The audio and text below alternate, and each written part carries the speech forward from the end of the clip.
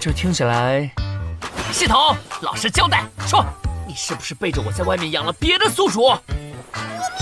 赤裸裸的污蔑！请宿主正视我的能力好吗？如果我真的和这个张元峰绑定了，他会这么菜？宿主，你都已经大能进中期了，他才化神而已呀！手腕能力我是相信的，只是这天资从何谈起呀？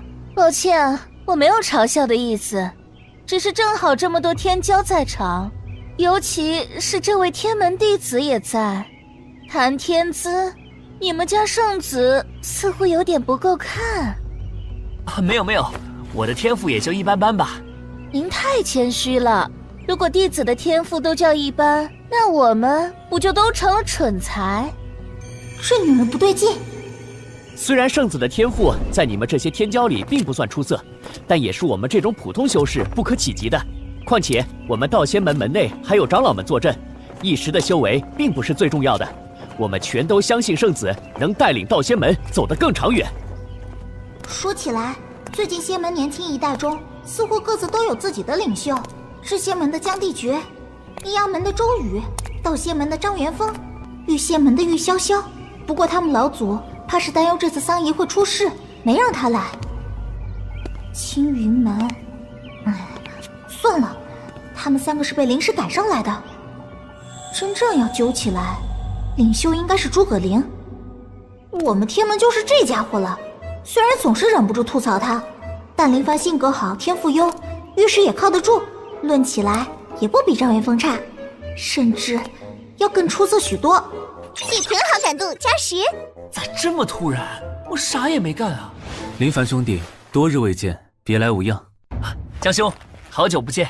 自从上次仙魔大比结束，我们道别后，后来发生的事竟然都被江兄猜中了。虽然有所猜测，但我也没料到竟会发生如此惨案。既然人都到齐了，那便开始吧。人齐了吗？看来这是没有邀请万剑门3派啊。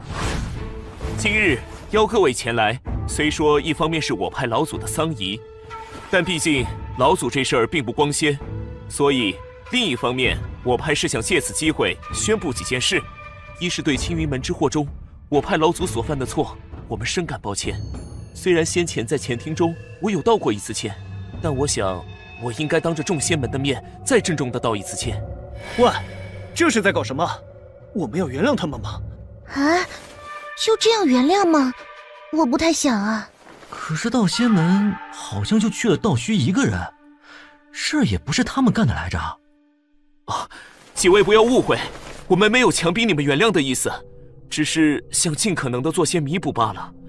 对于给青云门造成的部分损失，今日结束后，我会派人上门亲自送上赔礼。